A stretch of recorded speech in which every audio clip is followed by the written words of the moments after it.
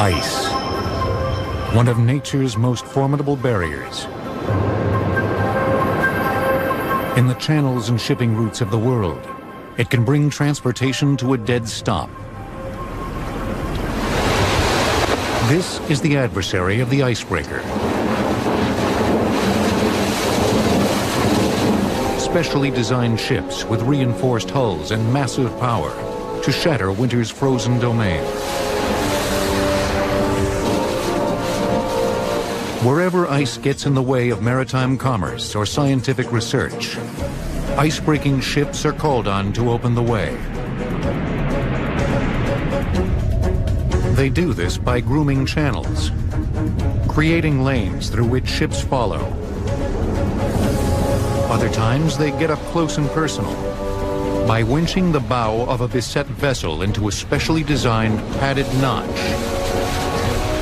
and using the power of both ships to force through the frozen hardpack.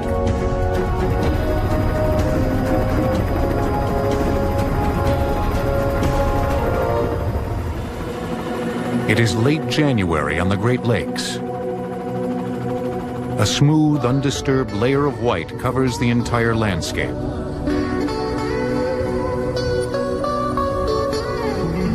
At this time of year, it is difficult to tell where the shore ends and the water begins. On Lake Huron, the ice is usually only 2 feet thick. But the wind can cause the ice to pile up on itself, forming a pressure ridge many times thicker. Shipped goods are imperative for the Great Lakes communities, and ships carrying these goods must make their way through this ice. Detroit alone needs 65,000 tons of fuel oil every day, much of which will be transported by barge. The 290-foot U.S. Coast Guard cutter Mackinac has been charged with keeping these supply lines open. With her reinforced hull, spoon-shaped bow, and mighty 10,000 horsepower diesel-electric engines, the Mackinac has been designed for one purpose: ice-breaking.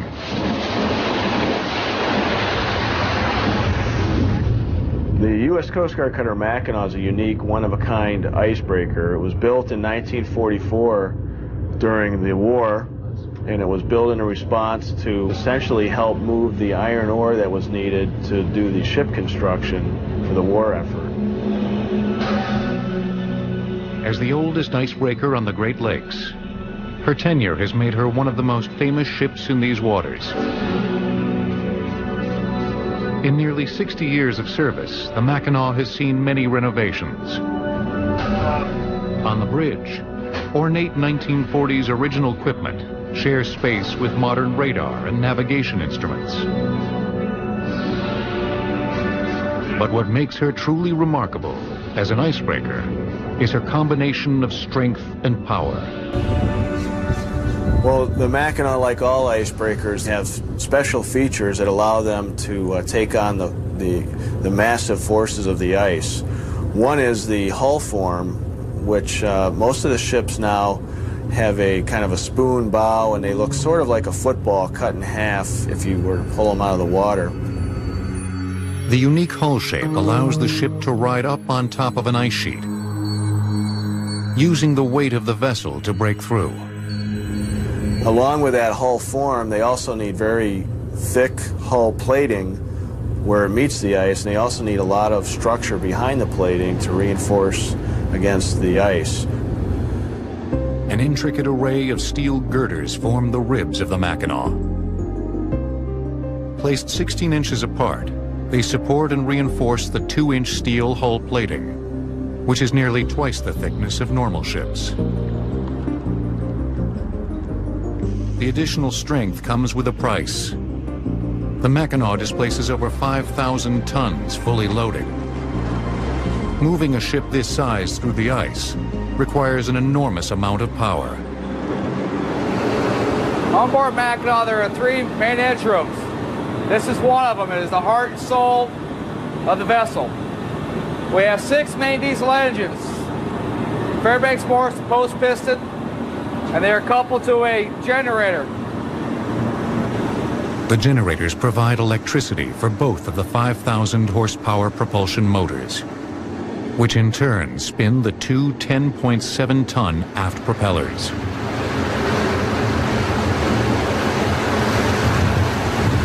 The diesel-electric engine has been used on board icebreakers for quite a while, and it's the preferred power plant, primarily because when the propeller goes through the ice, if it hits a large piece, there's a shock on that propeller and it's transmitted back through the shaft.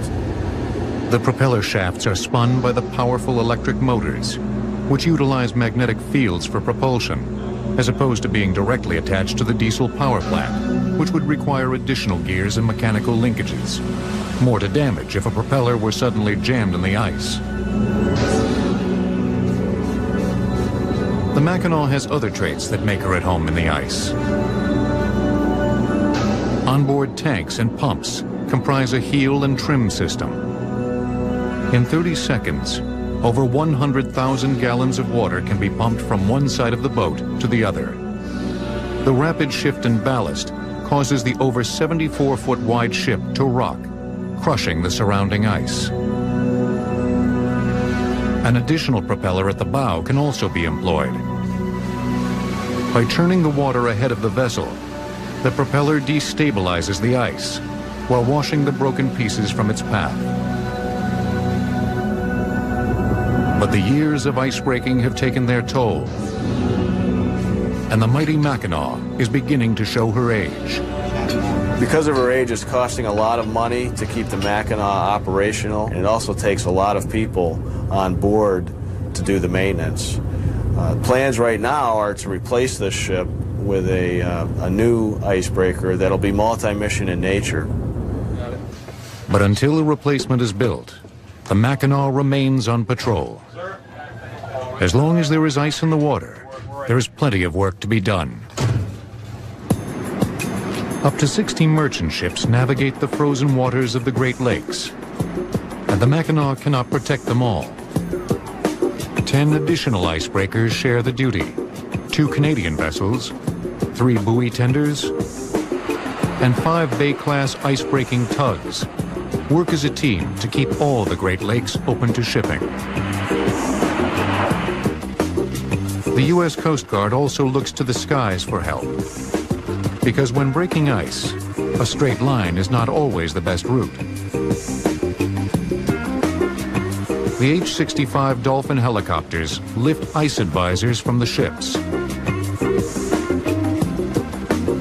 Once aloft, they relay course information back to the captains. When you're on the bridge of the cutter, you can only see so far. Being able to climb to 1,000 or 2,000 feet, we can give them a better idea of where they should go to hit the open water. That would be a much less arduous task than breaking through all the hard stuff. They are our eyes in the sky. If we're working in a lake environment such as this, we could be working a mile or 2 miles away from a great open water lead and not know it.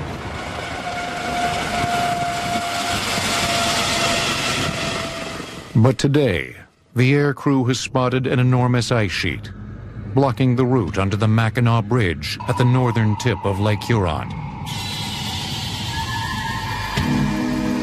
The ice-breaking tug Katmai Bay has been called on to clear the potentially dangerous flow. If the ship was traveling through that area and happened to get stuck, it is possible that that sheet could break loose and start carrying the ship with it anywhere it goes. If the ship is stuck, it's at the mercy of nature, and the wind's blowing it. It could blow it onto a shoal or into some other hazard of navigation. The Bay-class tugs are the most technologically sophisticated icebreakers on the Great Lakes. But for this task, brute force and an experienced crew are all that is necessary. Sometimes we find a pressure ridge, a large windrow that we are unable to just break through on the first time. We have to employ a backing and ramming maneuver. And we'll take the ship and we'll back up in the track that we just established, anywhere from 2 to 3 ship lengths. and then we'll come ahead again, and we'll use the backing ability of the ship to keep it in as straight as line as possible.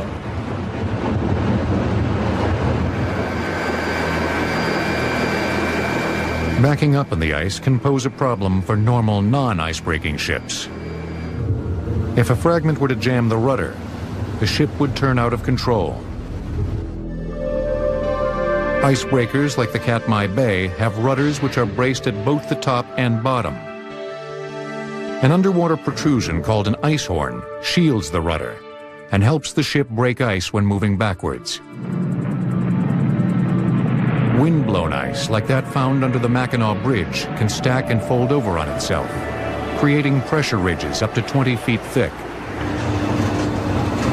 The ship will have to back and ram many times to get through this extremely tough ice.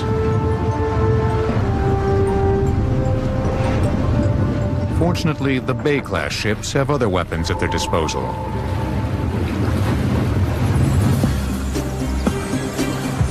Hull lubrication, or bubbler systems, helps clear the ice from around the ships.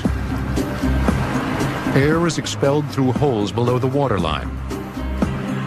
The bubbles which are generated force their way up through the ice, causing it to weaken.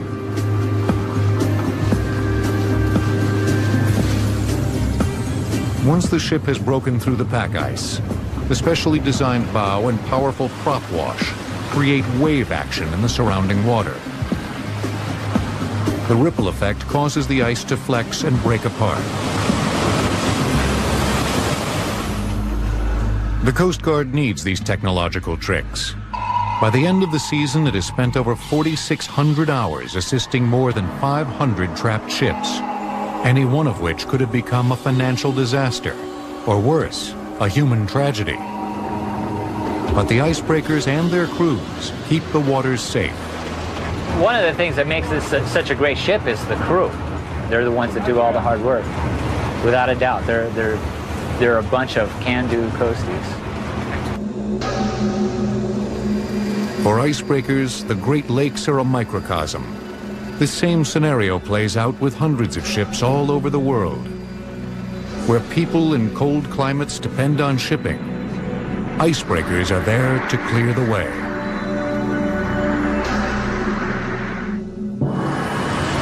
Next, the combination of economics and polar exploration forced early shipbuilders and mariners to push the boundaries and risk their lives.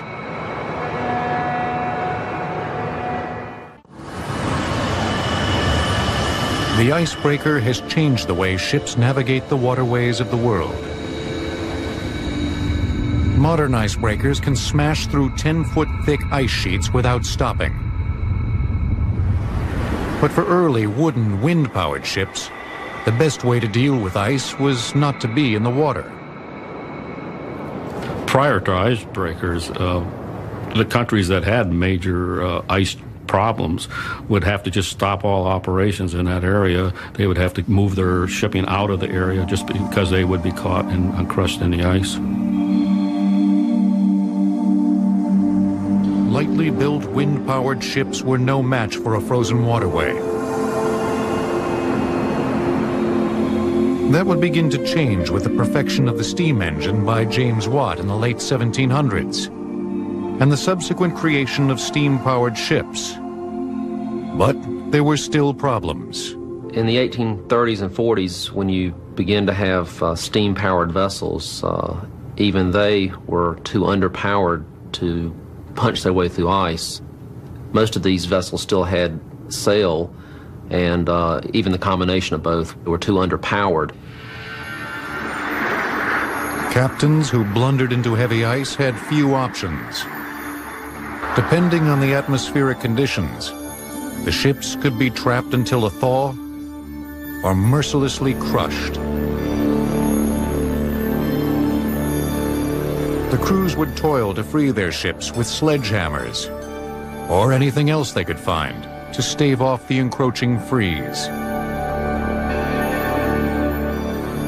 The other things they could do was put a anchor out on the ice and then using the ship's capstan winch yourselves forward. So there really wasn't much you could do And probably the best illustration of this is what happened to Ernest Shackleton in the Antarctic. His ship was trapped, drifted for many miles. Eventually, the ice crushed it. Still, many mariners remained undaunted, particularly those who stood to make a great deal of money hunting whales and seals near the frozen poles. In the 1870s or 1880s, whaling and sealing became a fairly good business. Therefore, we had to start getting more strengthened ships for this, and they started to put better framing in the ships and strengthen them on the outside of the ship also. The United States' first real foray into icebreaking came with the purchase of the Alaska Territory in 1867. The federal government charged the Revenue Cutter Service, later to become the U.S. Coast Guard, with regular missions to the region. The ships of the Bering Sea Patrol would set sail in the spring from Seattle. Heading north as the ice melted, they would stop in native villages along the way. The captains of those early cutters were the only government representatives in the territory. Part diplomat and part law enforcement, they were both loved and feared by local inhabitants. And they had a doctor and a dentist aboard. They would take care of your ills. And also, the captain was usually appointed a federal judge, and he would sit down and hold trials, hanging from the yardarm or whatever, go to the next town. The captains and crews would also be responsible for enforcing some of America's earliest environmental laws. There was a lot of over-harvesting of seals at this point from not only the United States but from other nations, and they would send the cutters up there to help regulate this and protect the seals. One of the cutters in particular was the Rush that was up there. She went up there for a number of years, and the old saying, "Get there to avoid the rush," comes from that. People that were going to do anything illegal had to get there before the rush arrived. Other ships would become renowned for their work in the Alaskan waters. Two of the vessels that the Revenue Cutter Service eventually gets, the Bear and the Thetis, were both built as whalers. And of course, whalers are designed to work in light ice because they can capture whales and kill them. Both of these vessels were built with heavy hulls and were reinforced to work in ice. Known as the Coast Guard's Old Ironsides, the 198-foot Bear was constructed in Dundee, Scotland. Built in 1874, the ship was sold to the U.S. 10 years later and would see decades of service. With her tightly spaced reinforcing beams made of ironwood and metal bow plating, she was far stronger than most ships in the water. Still, she was not an icebreaker. Like the ships before her, at best, the Bear was ice-resistant, having neither the power nor strength to plow through ice. The world would have to wait another 25 years for a ship that strong. In 1899, the first true icebreaker was built. The British ship, Ermac, purchased by the Russian government, boasted engines powerful enough to produce 10,000 horsepower. But better engines were only part of the equation. The next major step for these mighty ships was in hull design. Well, the Kickapoo was a unique vessel. She was built in 1921, and she was altered in 1926. What the Coast Guard did was to increase the length of the vessel and cut back the very bottom part of her bow, which is called the forefoot. And this particular design feature allows her to ride up over the ice and use the weight of the vessel to break the ice.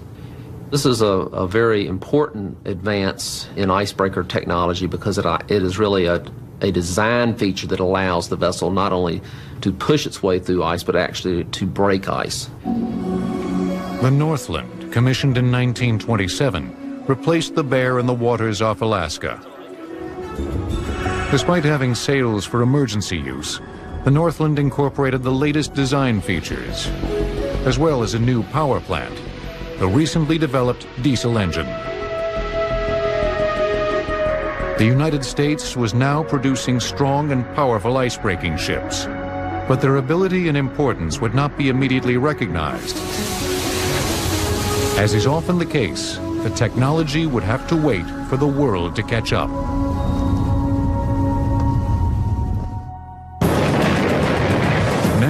the outbreak of World War II gives icebreakers a new global purpose. Today, icebreakers from around the world are regular visitors to the frozen poles. The benefits these ships offer to science and commerce are immeasurable, but that has not always been recognized. By the late 1920s, shipbuilders were making icebreakers that combined strength, power, and design features. But they were expensive. The U.S. Coast Guard still ran the Bering Sea patrols with turn-of-the-century ships. There seemed no reason for the newer, more costly vessels. But that would soon change. In the 1930s, several things happened that required the Coast Guard to begin icebreaking. The first major thing that happens is that in the Northeast, people start heating their homes with fuel oil. Before this time, they had been heating it with coal, and coal was brought by rail. But heating oil was brought by barges up the rivers. The shift in consumer habits prompted a second major change. In 1936, President Roosevelt ordered the U.S. Coast Guard into the icebreaking business. The 1936 executive order by President Roosevelt that stated that the Coast Guard should try to keep the navigable waters open during winter months basically caught the Coast Guard unprepared. Their turn-of-the-century fleet would no longer suffice. The Coast Guard began an intensive study of icebreaker technology. Leading the research was Lieutenant Edward Thiel, who immediately turned to European designers for help. Because harsh Scandinavian winters would freeze harbors solid, countries such as Denmark and Sweden built some of the best icebreakers in the world. Thiel found that many of the European ships utilized bow propellers to clear the way in front of them, while powerful diesel-electric engines battered the unrelenting ice. When he was over in Europe and looking at the icebreakers of the northern European countries, one of the things that Thiel realized was that some of the technology was already in use in the United States in other vessels. For example, the bow thrusters were being used on Great Lakes car ferries. What he was surprised is that nobody had put all of this technology together to create or to build an icebreaker. The culmination of Thiel's efforts was the 110-foot Raritan-class icebreaker tugs. 4 of these vessels would be built in 1939. Their relatively short length allowed the ships to follow the winding leads and cracks in the ice, but they still had plenty of power to punch through when necessary. But Thiel's greatest contribution to icebreakers would come as the world spiraled into war.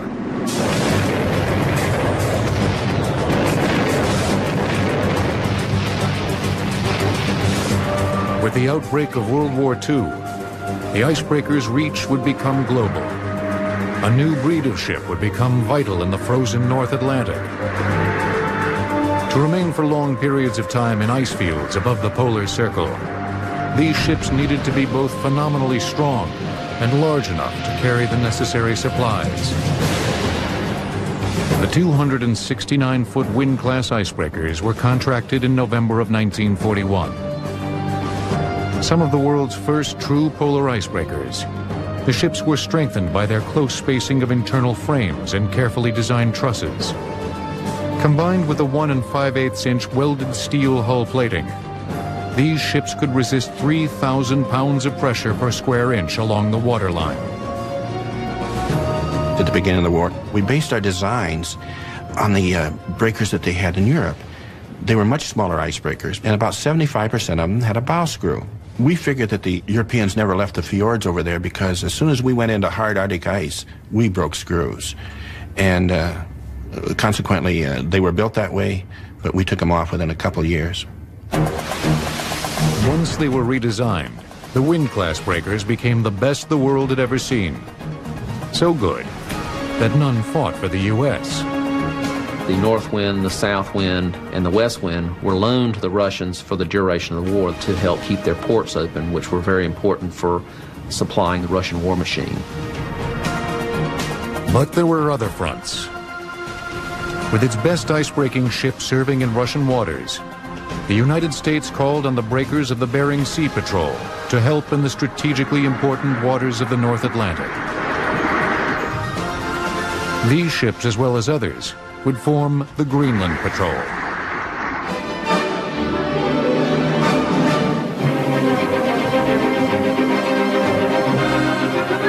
On patrol in the Arctic off Greenland, the United States Coast Guard cutter moves through bleak iceberg-infested waters. She is one of 4 cutters on a 2-month mission to smash German fortified radio bases on the remote Greenland coasts. One of the most important fronts during World War II for the United States was the Greenland theater of operations. Many people don't realize how important that was. Greenland was being used by the Germans to predict the weather over the European theater. They were sending weather teams there to send out the weather reports. The other strategic need for Greenland was the cryolite mines. Now, cryolite is a very important mineral that is used in the production of aluminum. Throughout the war, the ships and crews of the Greenland Patrol would attack and destroy German fortifications, thwarting their enemies' best efforts to acquire vital information and resources. At the end of the war, it seemed the ships, like the sailors who manned them, would return to the peacetime business of clearing shipping lanes. But that was not to be. Next, new global tensions leave the battle-tested American icebreakers in the coldest part of the Cold War, while the Soviet Union unleashes the power of the atom to build the strongest icebreakers the world has ever seen.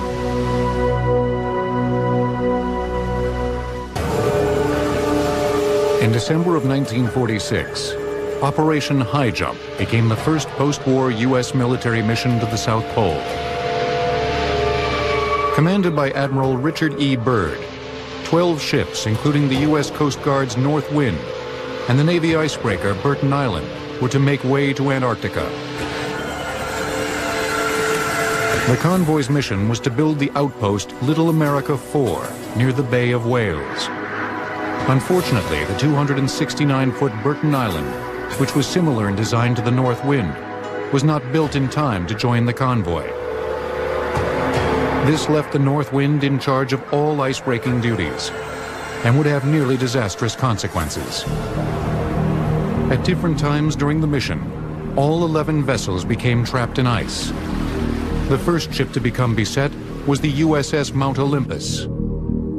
The North Wind made use of its towing rigs at the rear of the ship to pull the Navy frigate close and drag it from the clutching ice. Another ship in the convoy, the USS Yancey, had her 3/4-inch thick steel hull pierced by a wind-blown ice mass. She also had to be towed to safety. Equally unlucky, the submarine Senate was so severely damaged after colliding with the ice, she was forced to abandon the mission completely. The remaining ships pushed forward, following the North Wind's lead as it opened the Bay of Whales to be used as a port and staging area. We first went to Antarctica, of course, in 1946, and then that kind of slacked off until the early 50s, and they started what they called Operation Deep Freeze. Every year since 1955, Operation Deep Freeze has sent a convoy of ships to the South Pole for base resupply and other military purposes. And every year, an icebreaker contingent has led the way. But the North Pole, due to its close proximity to the Soviet Union, would become far more strategically important. Fearing a Russian sneak attack, the United States built multiple distant early warning radar sites in northern Canada and Greenland. Known as the Dew Line, these sites would need constant resupply. Again, the icebreakers would lead the way. The Soviet Union also found the frozen polar waters extremely important. Mariners had long dreamed of opening northern shipping lanes like the Northwest Passage, connecting the Pacific and Atlantic Ocean above Canada. For the Russians, the Great Northern Sea Route was the goal. In hopes of finding a way through the treacherous ice fields above northern Europe and Asia, Russian icebreakers were sent on missions in the early 1950s. Researchers and scientists would study atmospheric, water, and ice conditions. The information gathered would help them push icebreaker design to a new level. In 1959, the icebreaker Lenin was built. She would be the first surface vessel powered by nuclear reactors. On her first trial run in May of 1960, a contingent of shipbuilders and scientists were on hand to test everything from ice strength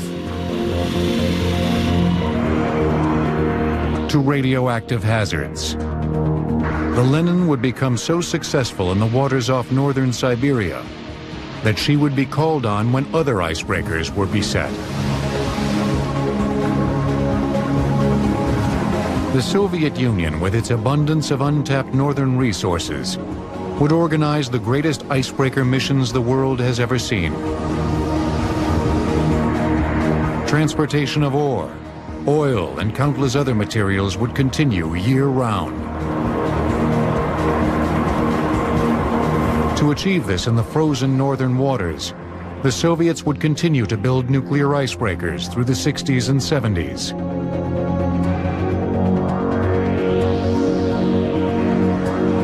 They would become the fastest and strongest icebreakers of all time, able to force through 8 feet of ice at 10 knots per hour. For the United States, the ships and missions would also begin to change. In the late 1960s, the Coast Guard took over several Navy icebreakers, and we became the sole operators of U.S. polar icebreakers. The mission began to change as well, particularly in the Arctic, toward meeting the needs of science. But the aging Wind-class icebreakers, with their space-consuming deck guns, were better suited for war than scientific exploration. In the late 1960s, partially due to the changing mission, and partially due to superior Soviet ships, the U.S. began research on a new class of icebreaker, the Polar class.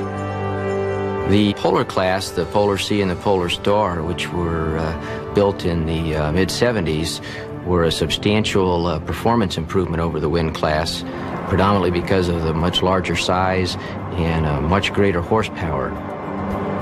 The Polar class is able to run in 2 power ranges. The economically efficient diesel-electric mode can produce a total of 18,000 horsepower.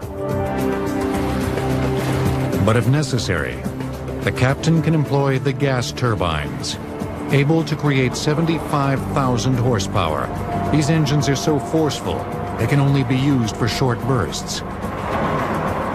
The 399-foot polar vessels became the most capable breakers in the U.S. fleet. By comparison, usually in McMurdo base down in Antarctica, to break through the ice and take the supply ships in, you have 150, maybe 300 miles of ice to break. The old Wind class used to take them 2 to 3 weeks. The last I heard, the record was by the Polar class was 17 hours. I mean, when they go to break, they break. Other advancements were also included in the polar ships. Their bows extend far out over the water. This transfers additional weight onto the ice. While at the back of the ship, the propellers were built so their pitch could be controlled. What the controllable pitch propellers allows you to do is to continually rotate the shaft in the same direction and yet change your thrust from a head thrust to an astern thrust by changing the pitch on the propeller blades. This advantage allows the ship to change direction without first stopping, then reversing the engines. But even the new ships had room for improvements. Having been designed as both science ships and military supply vessels, sacrifices have been made to accommodate both roles. The Coast Guard realized that the ships had some shortcomings with regard to laboratory space and over-the-side equipment such as oceanographic winches. So in the 80s, we designed a number of very significant ship alterations to the Polar class, which added a much more robust scientific capability. The end of the Cold War saw an almost complete change in the U.S. icebreaker fleet. They were more than just ships that could break ice. They had become high-latitude research vessels.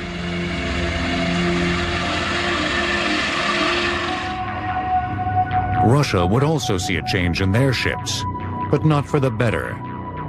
The crumbling post-Cold War economy would offer little financial support for the once grand nuclear fleet.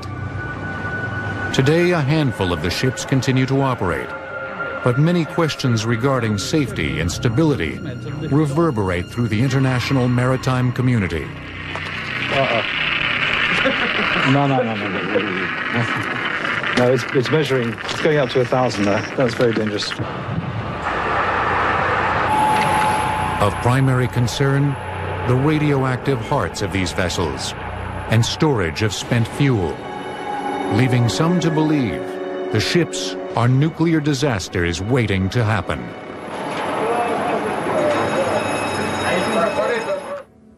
Next, the quest for polar science advances as the U.S. Coast Guard unveils the newest icebreaker in its fleet.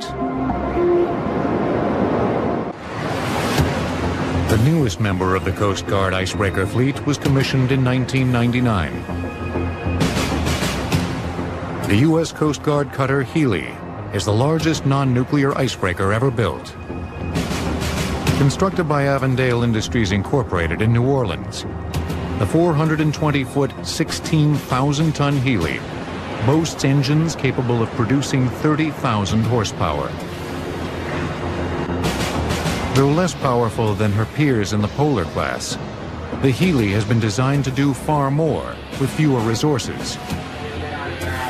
Sophisticated computer control systems mean, if necessary, the entire ship can be sailed by as few as 4 people.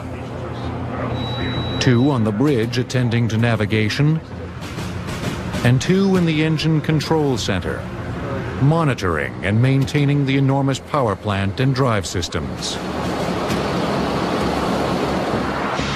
But a much larger crew is needed for polar missions. The Healy can accommodate 75 sailors and 50 science specialists. From barbershop to onboard medical center, the Healy must provide for every need during the long months at sea.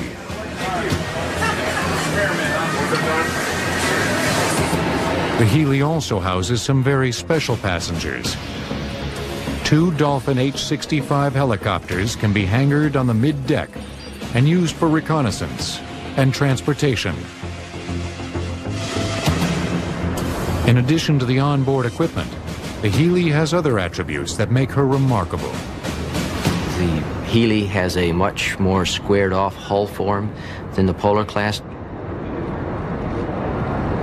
Icebreakers in general have a reputation for rolling very badly in a seaway because of the football shape of the hull. Healy, on the other hand, has proven to be a very nice seaboat and rides very well in a seaway. The Healy is at home in the water, as was her namesake. Captain Michael Healy gained notoriety as the hard-working, hard-drinking captain of the U.S. revenue cutter Bear during the early years of the Bering Sea Patrol. Captain Healy was a very capable seaman, very renowned for his knowledge of the ice and ice handling, but a very tough disciplinarian. Captain Healy's nickname was Hell Roaring Mike. He was certainly not a shy or shrinking person, but probably the most experienced revenue cutter captain. As if to proclaim her wild heritage, during her launching ceremony, the Healy dropped into the water and raised a 30-foot wave, which washed over spectators and dignitaries in the grandstand. Like the captain she was named after, she seemed a little too eager to leave the comforts of the warm southern waters and head for the frozen polar north. Her first encounter with ice was during an 8-month trial period in the waters between Canada and Greenland. The Healy's performance pleasantly surprised the captain and crew.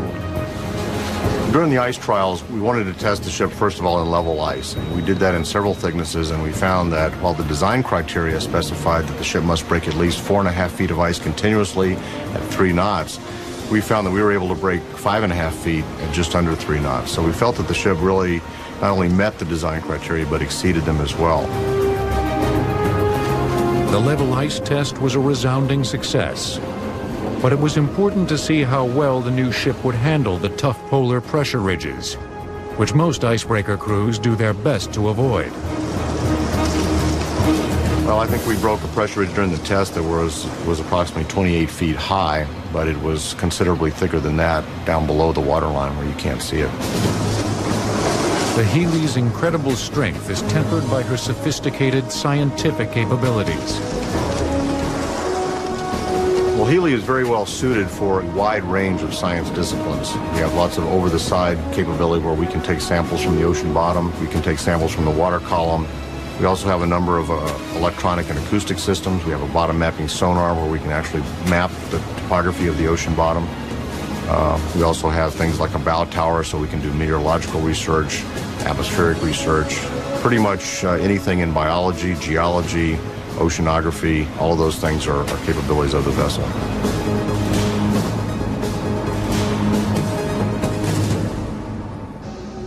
In years past, captains used to look out at the ice in front of their ship and see a barrier that could not be crossed. Today, they see a door to discovery, to which the icebreaker is the key. The future of these magnificent ships will involve a complicated marriage between shipbuilders and polar scientists, making icebreakers not only the toughest ships on the water, but also some of the smartest.